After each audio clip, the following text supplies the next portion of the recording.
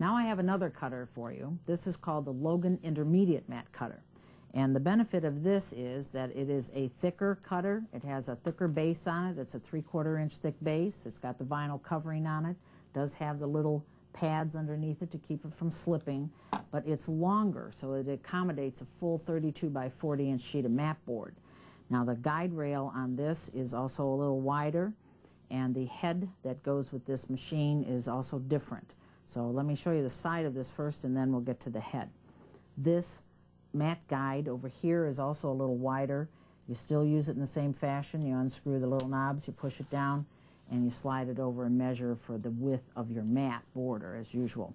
Now this moves up. As you notice, this is a full hinge. The other one was a snap hinge or a spring-loaded hinge. This one is a full hinge here, so it opens right up, so you have easy access to this for different kinds of mats that you might be making. Now here's this head. Let's have a look at this head.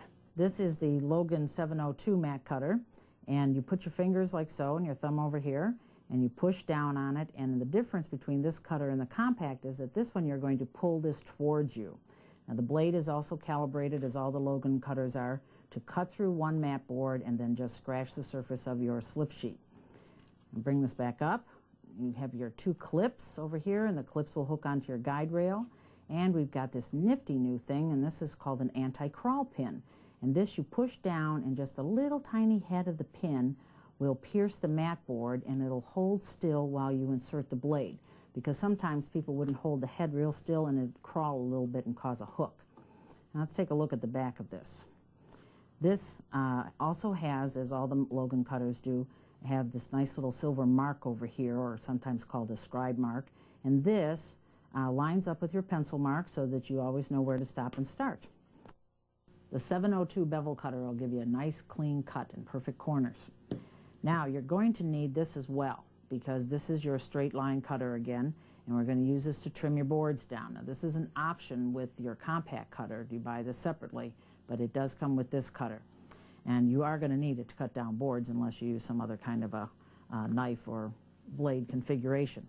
We're going to cut a double mat, and in order to cut a double mat, what I'm going to do is I'm going to trim one of the mat boards down a little bit smaller.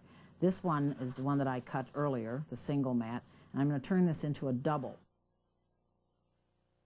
Now this beige board is going to be my undermat, so I'm going to need to trim it just a little bit. And a lot of people just like to try to cut two mat boards, 11 by 14, and then cut their mats, but you'll be amazed at how easy this is to do in this fashion. This is a perfect double mat, and in order to do that, you trim down the under mat, the color that's going to be underneath, and I just take off a little bit. You could take off, you know, even a smaller amount, just as long as you take off a little of the mat. Now I'm going to use double stick tape, and I'm going to use this mat, put this mat on top of that, okay? I'll take a little bit of tape. Let me see if I can hold this still here. A flat surface would come in real handy here, but we'll just work right in the middle here. Okay, now I've put some tape, 5 pieces of tape, not a lot, because sometimes you have to take it off again. Center that board on the back here. Just center it, okay? Just so that it's not in the way. What you're creating is a template that this is going to be used twice in a row for the matting, so that you'll have an even measurement. Now you put this is a real test of a perfect mat cutter, by the way. If you can take your center and put it in any old way and it comes out perfect, you know you've got a great mat cutter. And it does. All right. Now I've got this stuck down. I'm going to turn this face down and put this in the mat cutter. Now it's a double thickness here. All right. I'm going to put it in here. I'm going to adjust this, loosen the knobs, snap them, move this out to 3 inches. Now I already cut the other one at 2.5, so that means I'm going to have a 1/2 inch of that beige border. Pencil, so you know where to stop and start.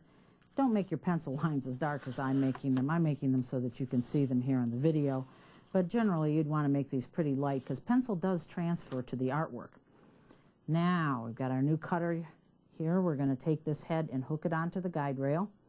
Set it on, match up your little silver marking here with pencil, push in your anti-crawl pin, push in the head blade, and bring it down and stop at your little silver marking. And do your next side. Put it in, push in the pin. Okay, so you can kind of balance the head on there if you get pretty good at this. Pin in, blade, let go of the pin. Pin's on a little spring, so it should pop right up again. Make sure you're tucked into the corner so that the mat board doesn't shift while you're cutting. See, now that you've got perfect even borders, and that is created by using this outside edge as your template.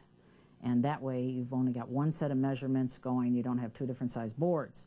So a little bit of tape and a little bit of ingenuity there, and you get a perfect double mat and no overcuts on any of those corners.